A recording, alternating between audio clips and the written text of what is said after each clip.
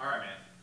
So I want to build this studio shed office. I should stop calling it a shed because it'd be pretty damn fancy. I mean, just the windows alone are $6,000. But it's been Yes. hard to find companies to order large picture fixed windows that don't open, but also don't have any separators in it, so you get like a complete view out of what you're looking for. Right. And since it's going to be a creative studio with a video studio and other stuff in there, the type of glass is really important. The size of the windows is super important to let light in. And then also unobstructed light is the main goal. So let's say I want a window that's 8 feet wide, 5 feet tall. Obviously the price of that is really high. Mm-hmm. And it would be easier to get 3 36-inch wide windows and kind of frame them in there.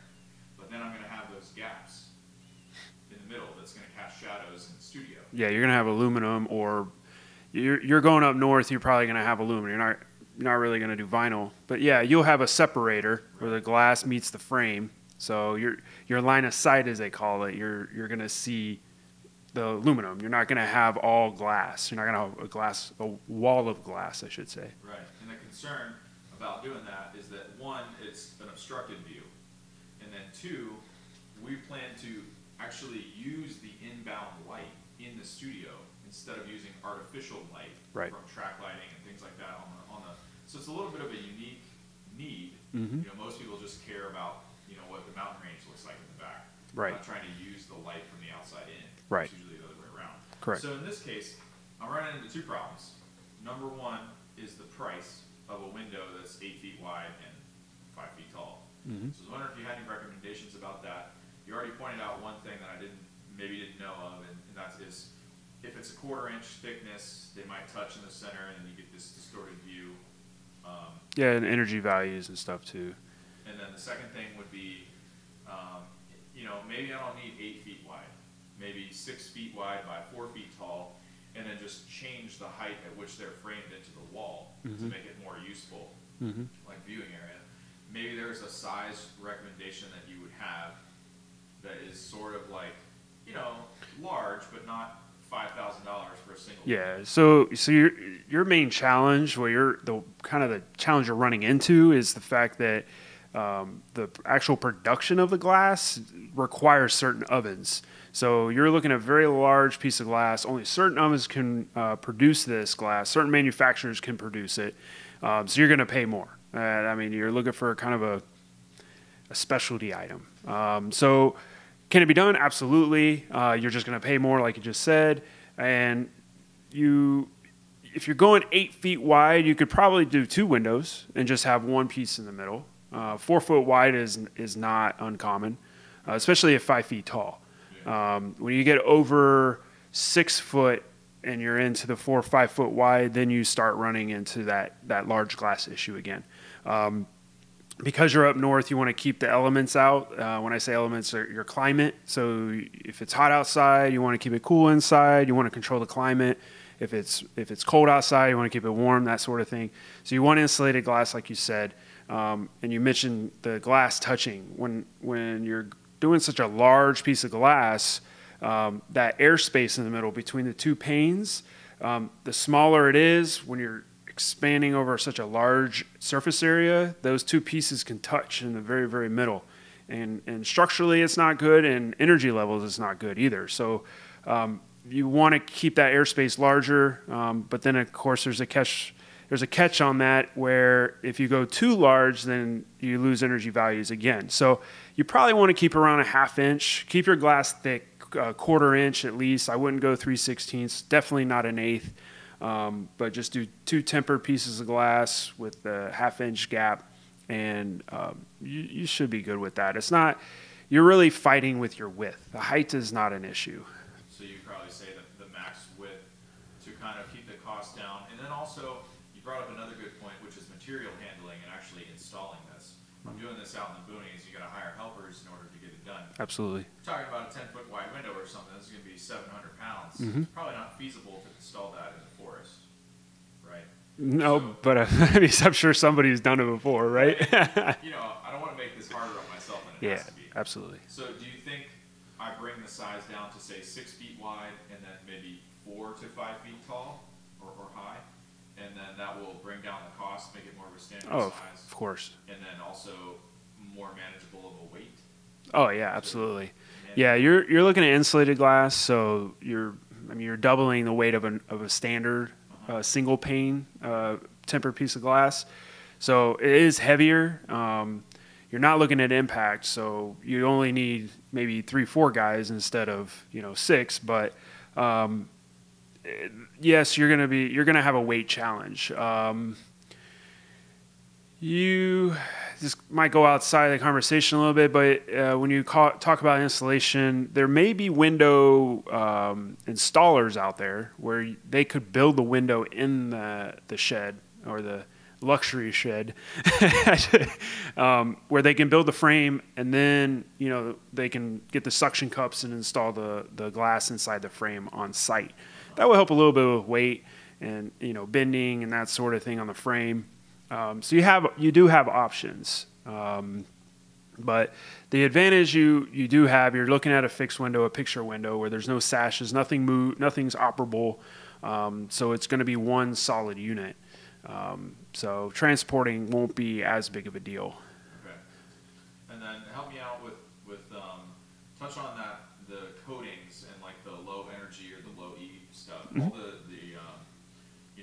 window and door distributors that I was trying to order through for New England delivery all push, these low E coatings, and, they all have different marketing, but it's basically this thing that's sprayed on the inside, blah, blah, blah. Right. Since we want to use this as a studio and we really don't want to filter the light, would you say that there's more than maybe a 15 to 30% difference in thermal performance, like in the wintertime in Maine, from a coated window to just what do you call one that's just standard with no coatings? It's just clear or tinted. No low E. I mean, I guess there's not really a technical term for it. So let me just put some hard numbers to it. It's February 2020. It's 12 below zero outside. We get a fire going. Temperature is 70 degrees inside. I have windows that are low E or it has the coating and all this stuff. I probably paid an extra $1,500 per window to get that. How much better is my heat loss or my thermal performance versus if I would have saved money and gotten the non-coated? Yeah. Well, first off, there's probably over 100 different coatings you can choose from, right? So a basic coating it kind of stays clear. You don't really see a tint and it's sprayed on. You're going to notice. It definitely is going to keep it warmer inside versus nothing at all. Especially just trapping the cold out, if that makes sense. So you want to keep the cold from coming in. So that low E is, that's where that low E really kicks in effect. So when you get into the higher low E's, you really see the value change. The price tag usually go up, but I mean, we're talking big time energy savings. You're not going to want that though, because you're going to block that light out. And you may even take a chance of seeing it in the recordings. That's definitely possible because it is kind of a filmy look, like a shiny, some cases a rainbow look even, depending how thick the coating is or what kind of coating it is. So I would say probably do a lower level low E just to really help. I mean, 12 below, that's cold, right? So anything that you add to this window is going to help. Yeah, absolutely. So if there's a potential for what you call the rainbow look, or basically like if I just wanted a picture window to observe a good view on property or something, or let's just take a high-rise beach condo owner. They put these windows in to keep the heat out so the place runs cooler. Why would people potentially use something that changes the way the ocean looks and be Well, usually you're fighting with a lot more heat there, and you want to take a lot of the reflection out from the outside coming in. There's also a lot of codes that they have to abide by. One, for example, is called a turtle code. So down here in Florida, the sea turtles, when they hatch, they go to the ocean. If you don't have the right kind of glass, they think it's the moon, and they go the wrong way and they die, right? So there's certain codes that way down in the coast and the beach lines that you have to have certain low E's or certain tints that have to, work together. So that's kind of a separate, I hate to say this, it's kind of a separate issue, where you're just kind of battling with cold, and you have a special situation where you're recording, and you want as much light as possible, but you also don't want to be shivering while you're doing your interview or whatever project, right? All right, so best solution for me would probably be either no low E coating or a bare minimum. A bare minimum, yeah. And since you're doing such a large opening, I would say bare minimum. Worst case, don't do anything at all, and then just buy something, a tent thing you can roll down. So when you're doing your editing or you're getting your notes together, you're not freezing. But when it's up, you just bear with whatever. Now you're going to you're controlling your climate inside, and you're dealing with insulated glass, so you're getting a lot of benefit. It's just those low E's will just increase as you go up, but you can go as dark as barely even seeing outside, and you're not going to want that. So stick with clear glass and a bare minimum low E. All right. So on three sides of the office studio, we're going to have these picture windows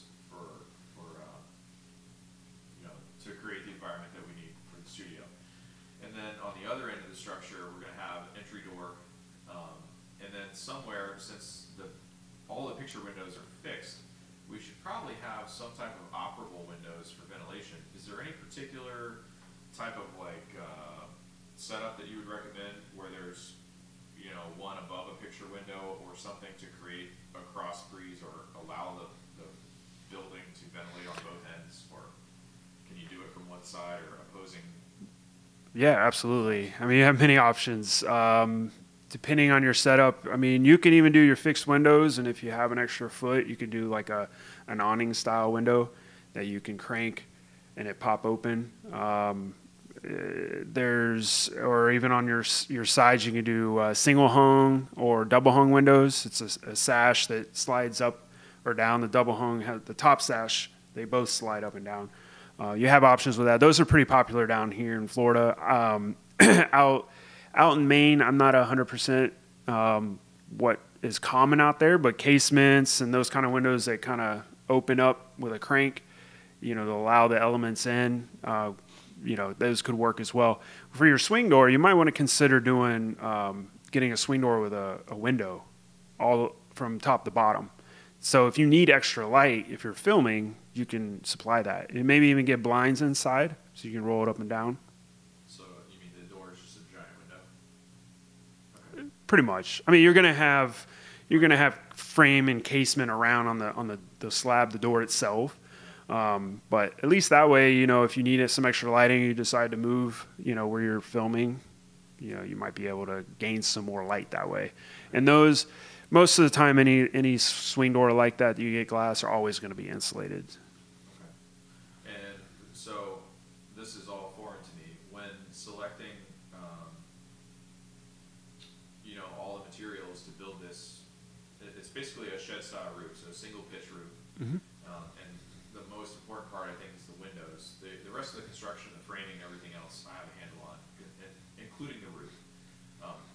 Considering the glass and the windows and the type and options, is there anything that I should be asking about that could either potentially be a problem, or I get the place built and I wish I would have asked before I ordered these? Only because I'm not familiar with, and obviously there's opportunity here to do some research and share what we find. But because it's so cold, the glazing that happens between the frame and the glass might be important. What is that? It's just there's different materials out there. Some use like the material around like your windshield or your car, that black stuff. Yeah. That's kind of that's one type of glazing material, very common in impact units. But they also have like a marine glaze, just a rubber seal, and then some low-end manufacturing would just use some kind of padding. So there's many options, but it might matter up there. 12 below, I mean, I would freeze to death, this Florida kid, but you want to make sure, because there's going to be moisture, there's going to be cold, things are going to freeze. You don't want to interrupt that glazing bead in the glass or between the frame and the glass and cause condensation to build inside the glass, because then your insulated glass is then compromised. So if you're going to spend that much money on a window, you want to make sure that material is going to work in that climate. So we can do a side research project on that, because it's actually a really good question. I didn't even think about it. So. Okay.